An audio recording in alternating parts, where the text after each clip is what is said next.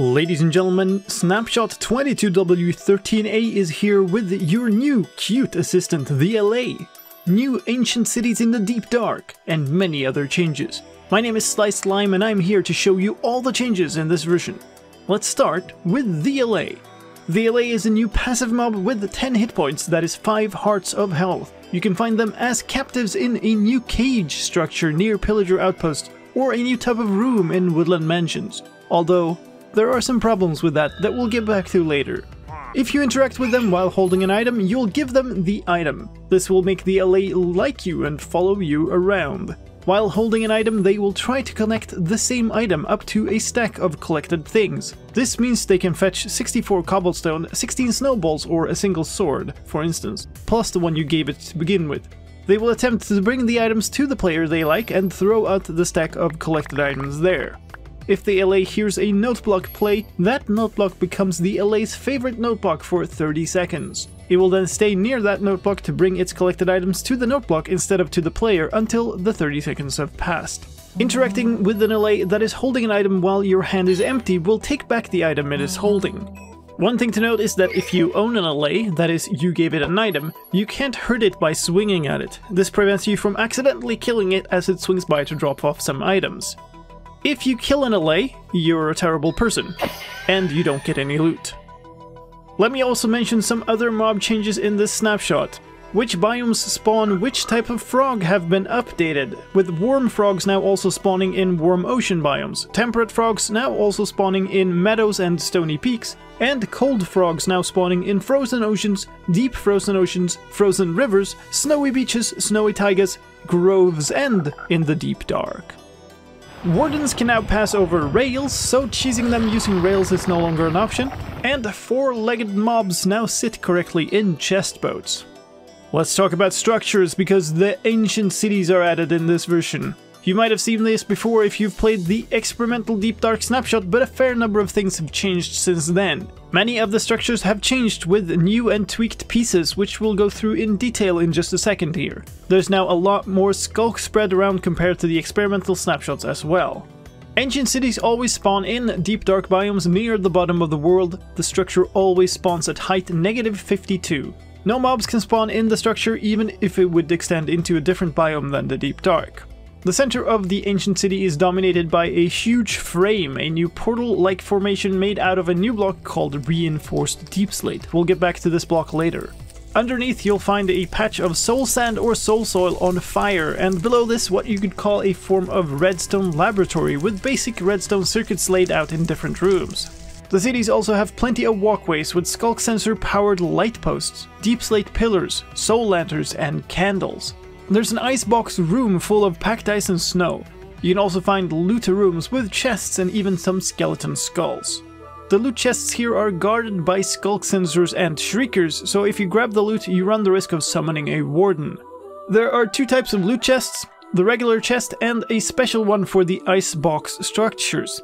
Each normal chest has between 4 and 9 rounds picked from the following loot. 1.6% chance of 1 or 2 enchanted golden apples or the other side music disc. Around 3% chance of a compass, 1 or 2 sculk catalysts, a name tag, a randomly enchanted diamond hoe or randomly enchanted diamond leggings, a saddle, the 13 music disc or the cat music disc. Around 5% chance of a swift sneak enchanted book of random level, 4 to 10 sculk blocks, 1 to 3 sculk sensors, 1 to 4 candles, 1 to 15 amethyst shards, 1 to 3 XP bottles, 1 to 15 glowberries or randomly enchanted iron leggings, or around 6% chance of a strong regen potion, a randomly enchanted book, 3 to 10 unenchanted books, 1 to 15 bones, or 1 to 15 soul torches. And finally, around a 10% chance of 6 to 16 pieces of coal. The icebox chest is a bit simpler. It contains between 4 and 10 rounds picked from the following loot. Around 11% chance of 2 to 6 suspicious stew of either night vision or blindness. 1 to 10 golden carrots or 1 to 10 baked potatoes. Around 22% chance of 2 to 6 packed ice. And around 44% chance of 2 to 6 snowballs. Let's take a look at how these structures are formed in detail. They always start with a city center piece. There are 3 different variants of these, but they're mostly the same, consisting of the massive frame structure, the podium, if you will, that is standing on, and the entire redstone laboratory inside. The only difference between the 3 is the decoration on top, where one is mostly flat, one has a chest with a single golden carrot in it, and the last one has a pair of walls. These connect outwards through a number of segments called city center walls. Those come in a number of shapes. 2 bottom pieces, a bottom left corner, 2 bottom right corners, left, right top, top left corner, and top right corner pieces.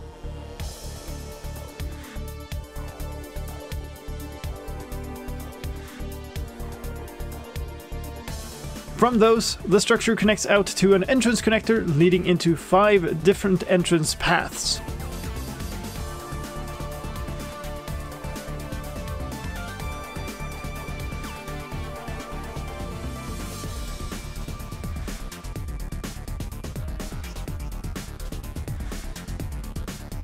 These connect outwards to wall pieces, which there are many variants of, some ruined but most intact.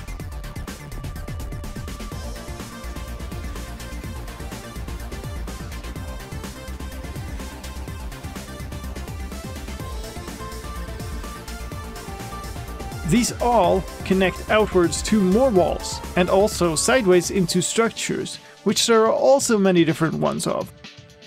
There are barracks, 3 different types of camps,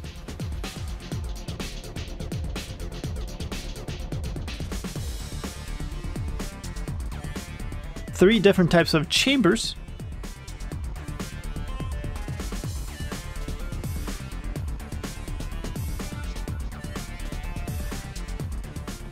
an icebox, a sauna,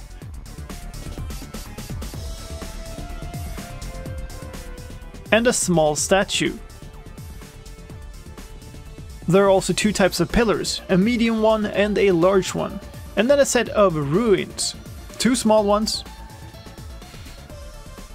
2 medium ones,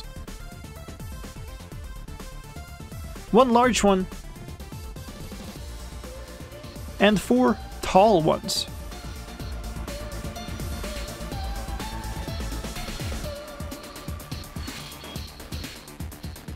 Phew! What a massive structure! Let's move on to blocks and items. Of course, with the Allay there's also a new spawn egg, which comes in a vibrant blue color. There's also that new block, reinforced deep slate. It is an unidirectional block with different side texture from the top and bottom textures.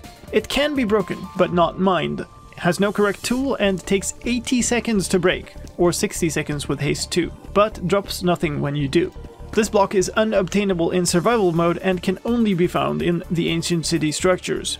It's indestructible to withers and ender dragons, and one notable change from the experimental Deep Dark Snapshot is that it cannot be pushed by pistons. A change to sculk shriekers in this version is that they can now be obtained using Silk Touch, and now get placed by sculk catalyst spread.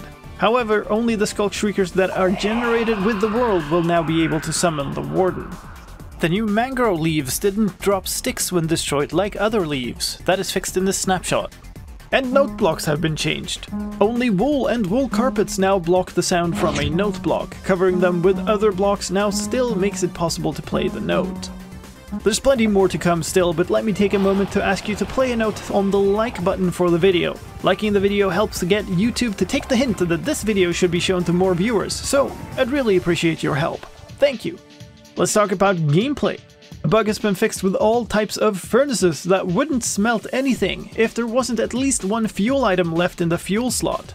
The recipes for crafting any type of minecart with another thing, such as a chest minecart or a TNT minecart, are now shapeless. Those minecarts now also stick together when broken, so instead of a minecart and a chest dropping as 2 separate items, you'll now get a single chest minecart item. Of course, any contents of the cart still drops. A related bug has also been fixed with chest boats that would not drop their contents when broken by a player in creative mode. Speaking of chest boats, the recipes for crafting them are also now grouped in the recipe book. Finally, a fix for buckets of tadpoles, which can now be dispensed from a dispenser just like other buckets of creatures. Let's talk about advancement. There are 3 new advancements in this version. It spreads, for killing a mob near a sculk catalyst. With our powers combined, for acquiring all 3 types of froglights. And bucket, for catching a tadpole in a bucket. The 2x2 advancement has now also been changed to include breeding frogs. Options fixes in this version. The GUI scale button had turned into a slider last snapshot and has now transformed back into a button. Some options also had missing or untranslated names, which is also fixed. The chat scale option also ended up set to 0 by default in new installations, which meant that chat disappeared entirely. Visual fixes in this version. Some Z-fighting issues have been fixed with frogs' feet and inside their mouths. The height of the lock on the chest in a chest boat has been adjusted, and the bottom face of the warden's right arm now has the bioluminescent layer activated. There are new sounds in this version for the Allay. It has a sound for idling without an item. Getting an item. Idling with an item. When the item is taken back. For hurting. And for dying. Instability news, a crash with the warden has been fixed. That's it for the news, but we're going to stay on the stability theme here for a moment with a known issue. Loading any structure that contains an allay into the game will cause the game server to stall, which will mean the game stops working entirely. So maybe hold on for a bit before going off on that adventure to find allays. That's it for this time. Thank you so much for staying with me until the end of the video, I really appreciate it. If you're interested in what else is new in the Wild update, check out this video right here, it's got even more news for you.